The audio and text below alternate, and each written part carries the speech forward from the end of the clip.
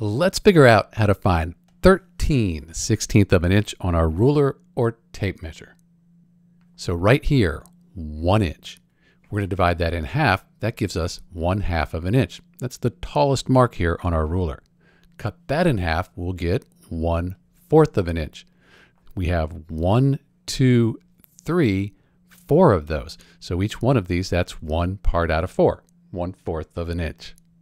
Cut that in half, you get an 1/8, and then finally a 16th. And we're looking for 13/16 of an inch. So we're just going to count 13 of these spaces. 1, 2, 10, 11, 12, 13. Right there, 13/16 of an inch.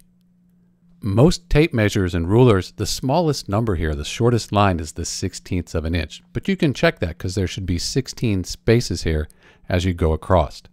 Each one is 1/16 of an inch. So that's how you do it. Leave a comment or a like if this helped, and thanks for watching.